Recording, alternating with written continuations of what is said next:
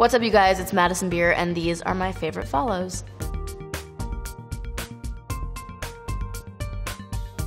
I could cry looking at Maya. She is seriously, I don't even have words. I seriously might cry. I don't have words for this dog.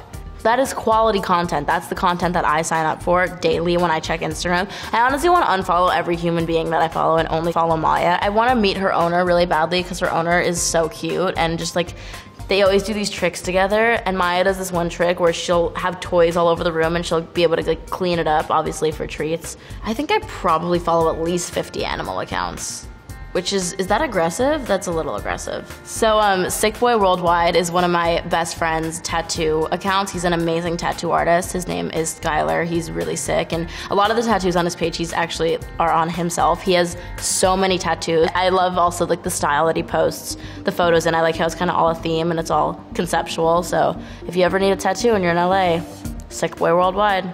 I have two tattoos. I have a bee on my ankle, and then I have the word honey on the inside of my lip, which I could show you. So Epic Lava is an account that I stumbled upon because I follow like the satisfying videos. Everyone has them. I was scrolling through that one time and I just was so fascinated by this video of lava being poured into the ocean, and it was just so cool to me. So I then, you know, found this account, and they just post the craziest videos, and wherever this is, I just want to go and take like a shovel and play with lava. Sign me up. So Built by Beer is my dad's account. He is a builder, clearly, and he builds like luxury homes in Long Island, which is where we're from.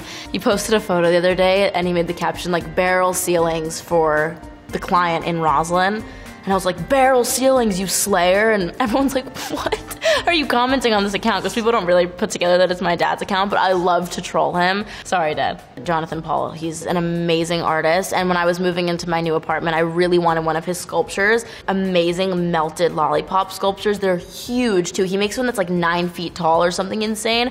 And they're just these like literal lollipops. At the bottom of the lollipop, it's all melted. They are very expensive, so I never ended up getting one, but they're really, really, really cool to look at. You know, I live vicariously through the images that I see. Whoever's watching this, if you want it for my birthday, buy me a melted lollipop. I would appreciate that a lot. Hippy Dippy Crystal Candles. In LA, there's a flea market every Sunday at Fairfax High School that I go to religiously. And they have this stand that they make crystal candles, and they're so beautiful. And like, they just seriously like are the cutest couple in the entire world. Like, I'm sorry, how cute are you if you're like married for however many years and you're like making crystal candles for the flea market? I love you. I think I bought like 10 candles from them one time, and they were like, if you follow us on Instagram, we'll give you a discount. And I was like, I don't need a discount, I'll just follow you because like I want people to see your candles and stuff. When they saw like my name and stuff, they were like, we'll totally just like give you the candles. I was like, no, no, no. So Indulgent Eats is this girl who I actually don't know her name, but I've been following her for a really long time now because I'm such a foodie and I love to see just the ridiculous foods that she eats all over the world. This one time she posted a video of, it was like a grilled cheese with mac and cheese and a fried egg in it. And I was just like,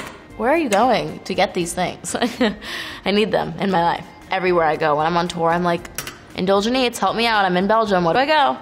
But I feel like Instagram is like a place you go to compare yourself to other people, and you go to, you know, bring yourself down. So I try to not be on it often, and if I am on it, I will be on Maya the Polar Bear, and I'll be on Indulgent Eats and Epic Lava and all that stuff. But I don't know, I try not to just sit and like, you know, scroll through other people's lives all day. Definitely check out Maya the Polar Bear, she's my #1.